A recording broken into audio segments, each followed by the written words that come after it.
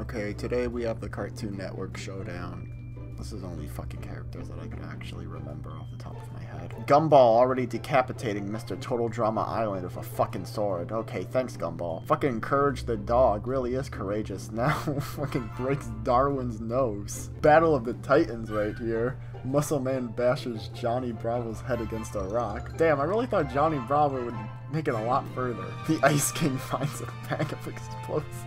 Eddy pushes Rigby off a cliff during a knife fight. Yeah, he does look like the type of motherfucker to push someone off a cliff. And he just dies trying to escape the arena, what the fuck? And because his best friend Rigby is already dead, Mordecai cannot handle anything and just fucking kills himself. Okay, cool. Oh, damn, Dexter, fucking hell.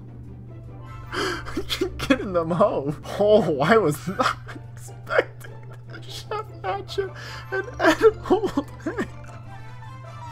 Gumball and Ice King fight Benson and High Five goes, and Benson and High Five Go survive. Obviously, this motherfucker already has a fucking machete in his hand. Finn just kills Steven Universe, there's no explanation, he just kills him. Dexter severely slices Ed with a sword, what the fuck? Here comes yeah, here's another battle of the goddamn Titans. Skip severely slices Chef Hatchet with a sword.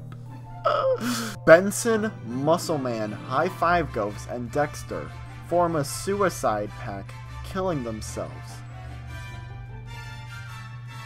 What the fuck? Skip shoots a poisonous blow dart into Finn's neck, slowly killing him. Courage the dog questions his sanity.